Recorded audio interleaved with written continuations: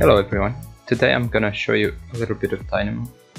I did this facade study a couple of weeks ago, and I promised that I would show how I did the Dynamo part, where I control this variation of the facade with Dynamo as well. I did it manually without Dynamo if you don't want to use Dynamo, but then I showed how you could change things automatically using Dynamo, and I promised that I would show how to create a graph from scratch. So that's what I'm going to do today. Let's start off Dynamo. I'm going to start from a new file. So the first thing we want to do is select as we saw in the video, we want to select the elements. And by selecting a certain elements, we want to sort them and arrange them with a different array. If you remember, if you watched the last video, you see that this family that I created, it's a curtain panel family that I've given an array parameter that changes the width of the panels by changing the array. So it just works like that. It's not a complicated family to create. You can watch the other video if you want.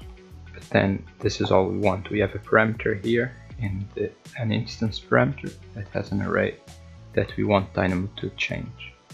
So going back to Dynamo, the first thing that we're going to do is select the model elements. And there is a note for that.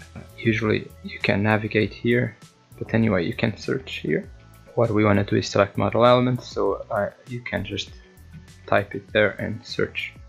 So we can find to here what we want to select multiple, so it's the second one. Because I have this in automatic, it's already running and it has a warning, so it turns yellow. And this means that, and the reason why it got a warning is because I haven't selected anything. So it's waiting for an input. And the way you do it, you hit select, and you have to come in Revit, select panels. So right now what I selected probably floors or another wall. So all these element numbers that you see here, they are element IDs. But they are from everything that I selected. Of course, I could just isolate the panels, and I was sure that I would only pick panels to make sure that it always works and people don't have to be worried so much about isolating panels. I'm gonna create first a filter that removes from these list of IDs anything that's not a curtain panel. So that was the first step that I did. And the other way to search for things, you can just right click here. I want the element category, and I have this one, get element category. So if I connect the wires from these two nodes, and if I come here to the bottom, I can find this pin to show me a preview of what I've selected. So I selected walls and grids, curtain wall grids and panels and a bunch of things. What I want to do is check which one of these are curtain panels. So I just did a simple test to see if any of the elements that I have there are curtain panels. So I use this node to check if something is equal. Another thing you can do is also double click the canvas and you get this code block. It's a block that you can write anything. What I would do there is I would come here, I would check exactly how the category that I want is, so I have to write it exactly the same. And I have to do this in quotation marks because I have to tell Dynamo that this is a string, so that this is text. So you have to tell it the format of the information that you're giving.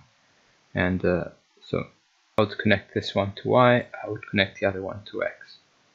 The thing here is that this list that we have here, they are not actually text. So you're gonna get a false for everything, not finding any true, meaning that any of these are curtain panels, because we're getting elements. It's an element, it's not actually a word, a text. So to compare it with words, it tells that it's not the same.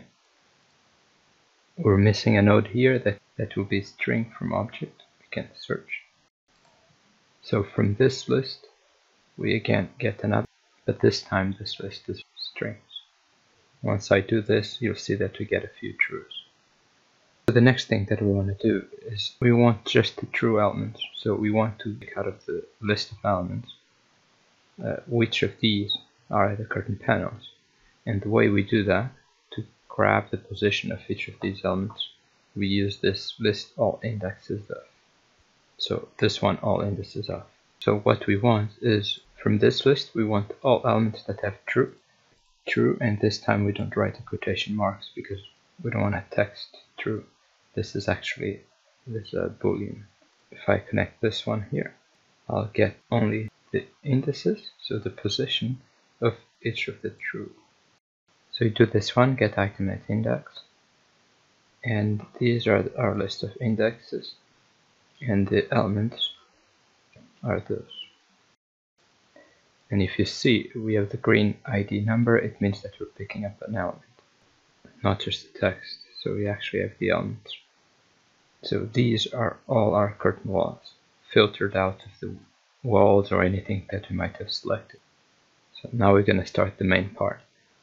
So what I want is to get the position of each of these elements.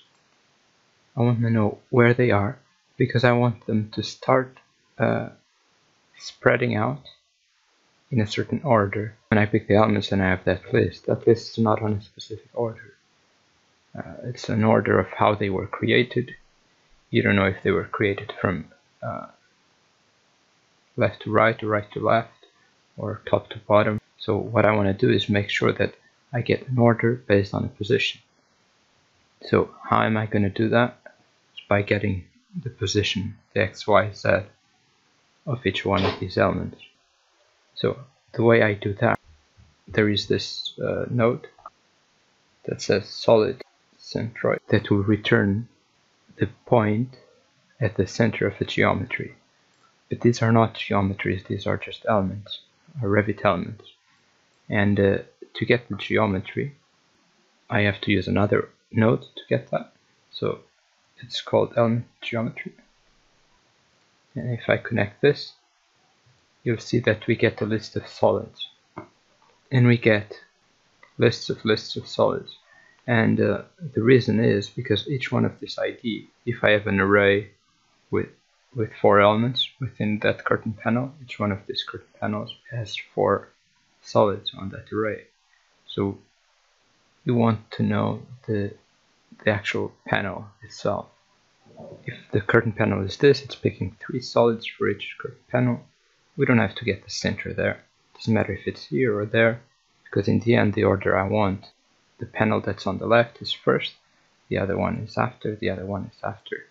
So it doesn't matter if I'm picking this element or that element, it will always be in the right order. So all that I'm gonna do is just get the first solid of each panel, and that will be enough. And I do this just by getting the first item of each one. So we have 5 because we're picking this first. Just change the levels here. So what it gave me back is the first item of each list. Just by adding this level 2, it's now picking the first solid of each list. So now that we have all these elements, 1 solid per panel, we can get the centroid. And finally, we can get our XYZ values. So what I'm going to do in order to get them sorted is I'm going to take this point, deconstruct, and what this gives me is a list of numbers, each point giving me a list of XYZ. And so what I'm going to do is just sum these up. I just add them all up. If the number changes in X or in Y, the total is increasing and I'll get the order that I want. So I do this by typing here X plus Y plus Z, and this will give me 3 inputs here that I can connect each of these elements. And now a list of total of each one of these lists. If I check, I have 17 still. Great, I have all the positions. All that I have to do now is sort them so that I have this list organized in the order that I want. So I can sort. And this one will give me the positions of each one of these in the order that I was looking for. After reordering all these points, we want to go back and actually reorder the elements. And we do this by using this reorder node.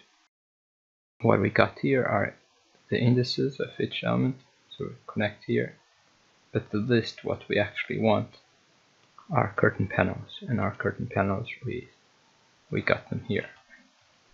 Now we have the list of panels in the order that we want, and we gonna create a same list. We'll want the same list with the same number, the parameter that we're gonna write.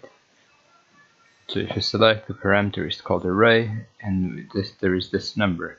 We know that the array should never be less than 2, because if not, it will give you an error.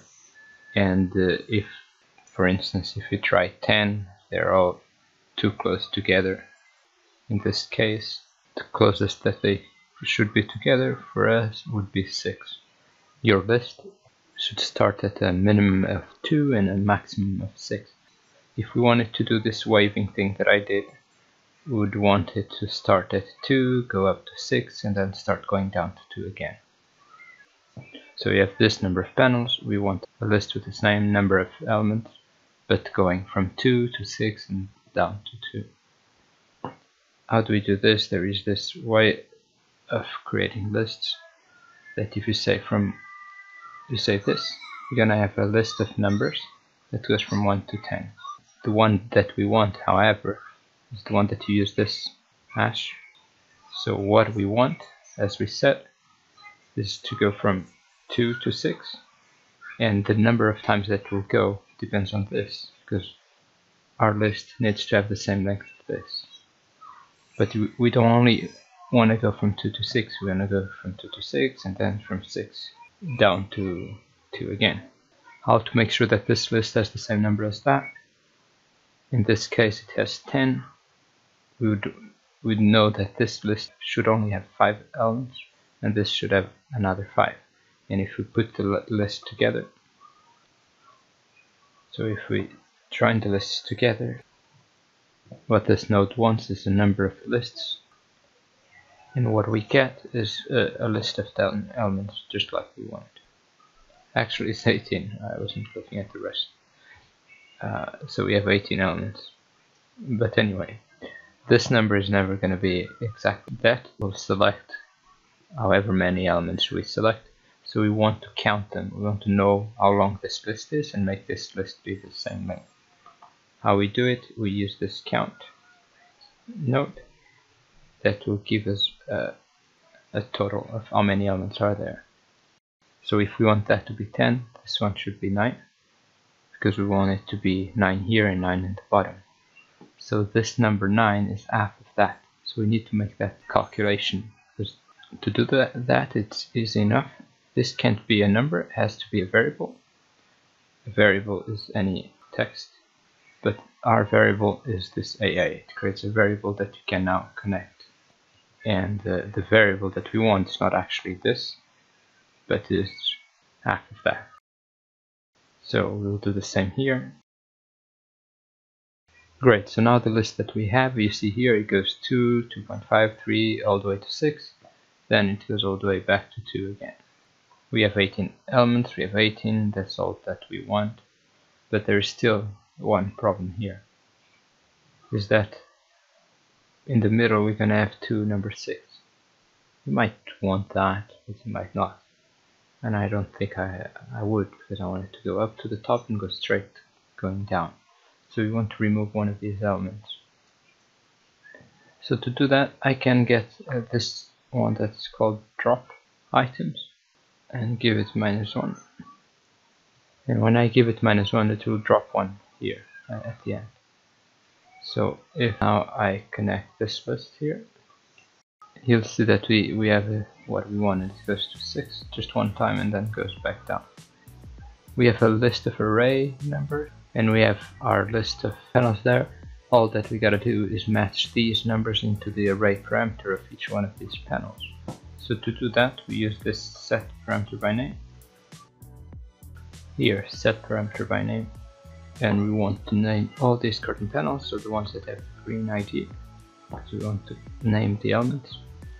that have a parameter name called with the values that we just sorted.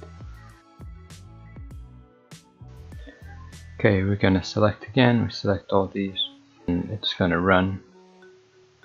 And actually it did the opposite that we were doing before. It concentrated the 6 array in the middle. I forgot that we were doing the other way around. Simple enough, we want this to start at the number with more bigger array, go up to the smaller number, like that. And if we look at it now, it's doing what we want. The thing that I did in my last video was shuffle them, in case you wanted to do a different thing with it. And that is the easiest part. If you want to do that, there is a shuffle node.